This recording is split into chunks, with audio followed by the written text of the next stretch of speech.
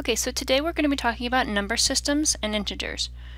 For the real number systems, we're going to be classifying numbers that you've been dealing with your whole life, the same numbers you've been using. You probably just didn't know that they had names and categories. So the first category we're going to talk about is called the natural numbers. So the natural numbers are what we call the counting numbers. These are the ones that you learned when you were probably like in preschool. 1, 2, 3, 4, and I'm just going to put ... That keeps going for a really long time. I'm not going to keep going. But any number that you can probably count with your fingers given enough time would be a natural number. And the way I remember that is natural, your fingers are natural, right? Those are naturally occurring on your hands. So that's how I remember that one. Now, the ones you count on your fingers. Now, the next group is called whole numbers.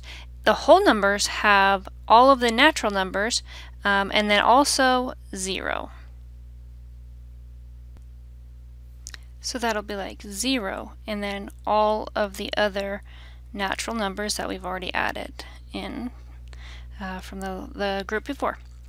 Next group is called the integers. The integers are all the natural numbers plus 0 and then also all of the negative natural numbers.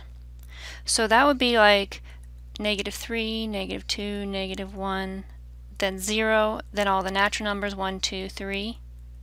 I'm going to put ... in the front and ... in the back because it keeps going even more negative and even more positive. Now the integers have to be positive or negative whole numbers. We're not talking about parts of numbers just yet for integers. The next group is called rational numbers. A rational number is any number that can be written as a fraction. So some examples would be integers are rational numbers. For example, -2, because -2 can be written as -2/1, right? So that's a fraction. Then it says any fractions, so like 3/5 or -7/2, okay? And then it also includes any decimals that stop. So let's talk about decimals that stop. For example, like 1.25. Well, 1.25 could be written as a fraction. That's 5/4. Now I'm not expecting you to write them as fractions. I just need you to know that any decimal that stops can be written as a fraction. And then the other one is any decimals that repeat. So another example of that would be like 0.3 repeating. 0.3 repeating, that the bar on top says it's going to keep going, meaning 0.333333 forever. I can't write forever, so I put that line on top. That's what that means. Can also be rewritten as a fraction. Again, I'm not asking you to learn how to rewrite them as a fraction. All I'm asking you to do is recognize any decimals that stop or repeat could technically be written as a fraction, and so therefore they are in the group of rationals. The group of irrationals are all of the non-repeating or non-terminating decimals. Anything that's not rational would then by default be irrational. So some examples would be like pi. Pi is 3.1415927 and it keeps going on forever and it doesn't stop or repeat. So a dead giveaway is that we had to use a symbol. We couldn't just write the number because it doesn't stop or repeat. So how are you going to write it? Well, we have to use symbols for that.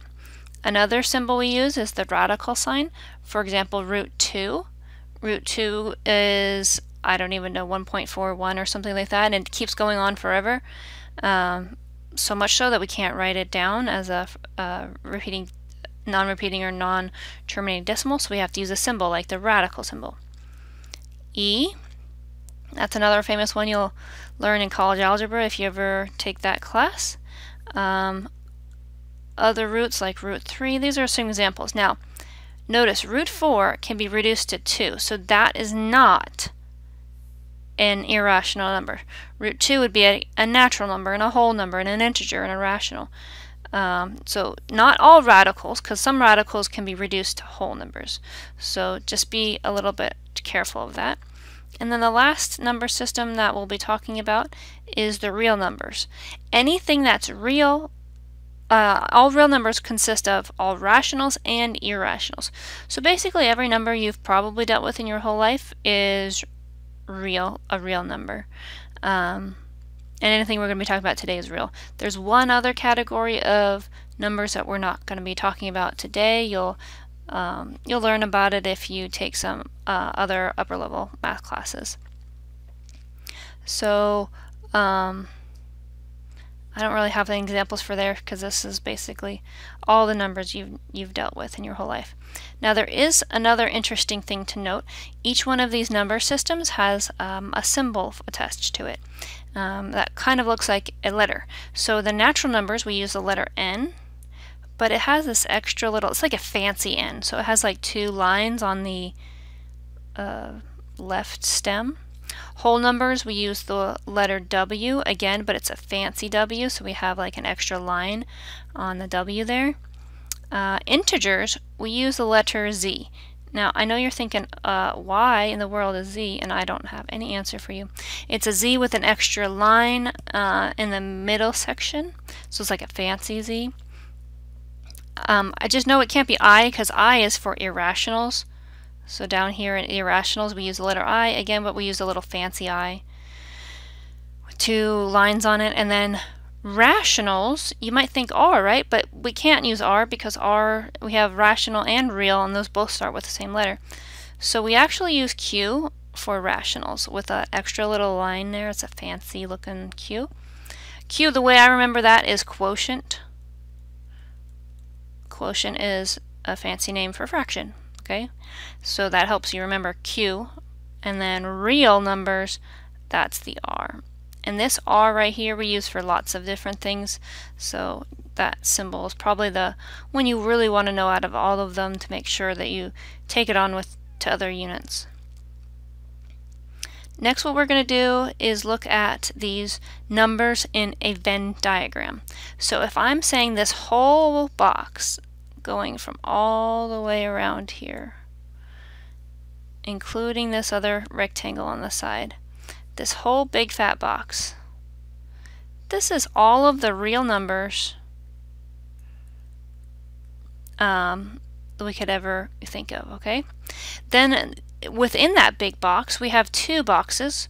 We have a small one over here that doesn't have anything else in it, and that's the irrationals. And I think the letter we use for irrationals is I.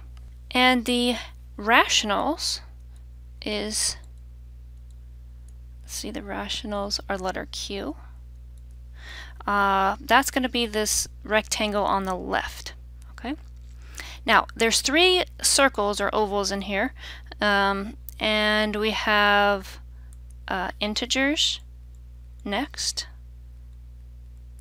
which is Z. And then whole numbers, which is the W, the fancy W. And then the last one we have inside is the naturals. Naturals is the N. So some examples of a natural number would be 1, 2, 3, ... Now see that the natural numbers in this circle here also happen to be in the whole number circle, and that actually happens to also be in the integer circle. So 1 is a natural number, a whole number, an integer, a rational, and a real. It belongs in all of the categories. In the whole numbers, the purple one, the only number that belongs in only the whole number category is 0. Because if I take 0 plus all the natural numbers, that gets me the group of whole numbers. So a 0 is a whole number, an integer, a rational, and a real number. It's not irrational, but it is belong to a lot of the other categories. The integers, the only numbers that belong in the integers that aren't already 0, 1, 2, 3, which are whole and natural, would be -3, -2, -1, and a whole bunch of other ones in there, okay? So -1, for example, is an integer. It's also a rational because the integer circle belongs in the rational square or rectangle, and then the rational rectangle also belongs in the real. So all of those belong together. The rationals, the examples of things that are only rational and not anything else, would be like decimals that repeat, decimals that stop, fractions like 3/4 or negative 11/5. Just some examples. So fractions and decimals that stop and repeat that aren't necessarily integers, wholes, or naturals. Okay? Every rational number is also real.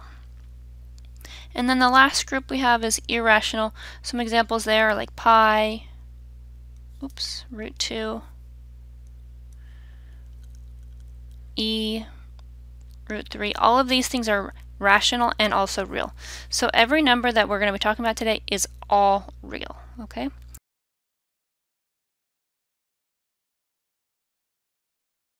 So let's see if we can't organize some numbers into their categories.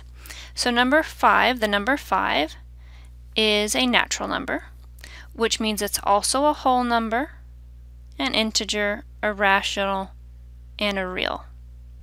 We can see that since 5 does belong in natural from the picture above, it belongs in whole, integer, and rational and real. -9. -9 is not a natural number because it's not positive. -9 is not a whole number because it's not 0 or positive, but it is an integer because it's a positive and negative whole number. All integers are also rational because they can be written as fractions. And every rational or irrational number is all real. In fact, we can probably cheat a little bit and put check marks on all of the real numbers because every number that we're going to be dealing with is going to be real today. The next number is 0. 0 is not natural because it's not one of those counting numbers, but it is whole because whole includes 0, which means it's also an integer. It's positive, negative, whole number. It's rational because we can write it as a fraction, and we know it's real already. -3/5. That is not an integer, not a whole, or not a natural because they're not counting numbers. Rational, it is rational because it can be written as a fraction. So it's rational and then real. 4 pi. Pi is the dead giveaway because the pi has a symbol. It is irrational. It never stops, it never repeats, and so it's irrational and real. And then the last one, we have a decimal that stops, so therefore it is rational because it can be written as a fraction, and real. And that concludes this part on number systems.